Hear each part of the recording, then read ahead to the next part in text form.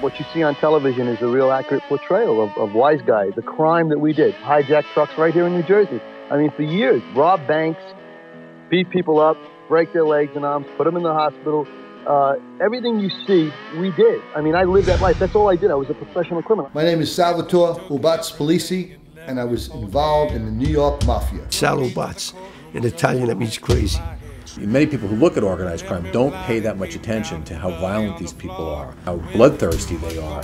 You'd be calm, normal dad during the day, but if somebody crossed him, you'd turn into a boss and just take you out. We had the cops on a payroll, so the local cops, New York City Police Department, they never bothered us.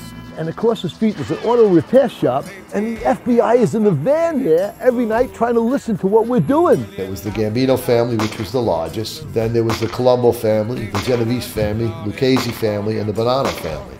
One family didn't step on the other family's business. You know, I wasn't interested in killing. I didn't care. I want to fight.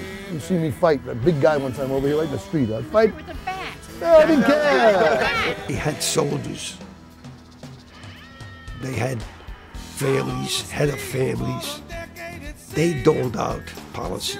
It was sort of a cancer on American society. Sal was a bad guy. I mean, you don't hijack trucks and pistol whip people if you're a good guy.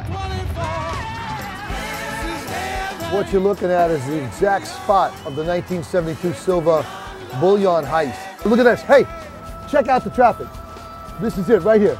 This is it right here. Okay? There you go. Cop was right there. Cop was off duty. Tommy and Foxy immediately jumped out, rushed up into the truck, stuck a sawed-off shotgun and two guns in the front window, the windshield.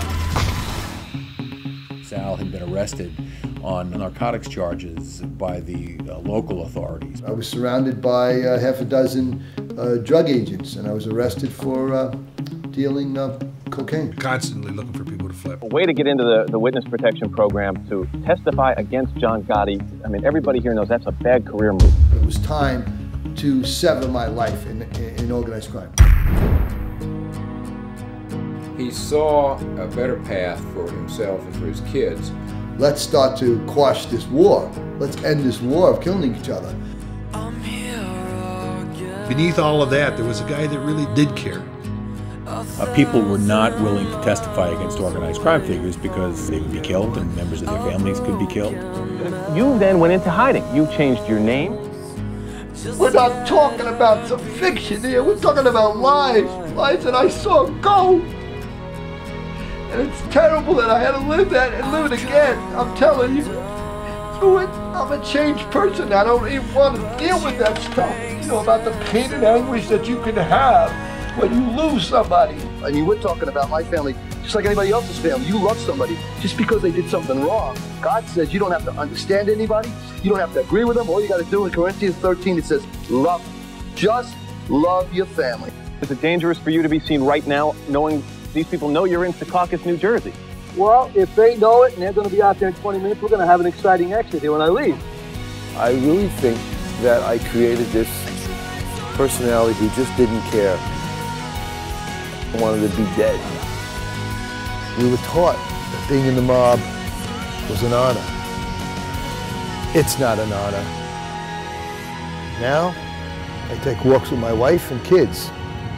I pay taxes, and I actually joined America. I've totally, completely forgiven him for what he's done, and I also feel really proud of the changes that he has made and the person that he is today.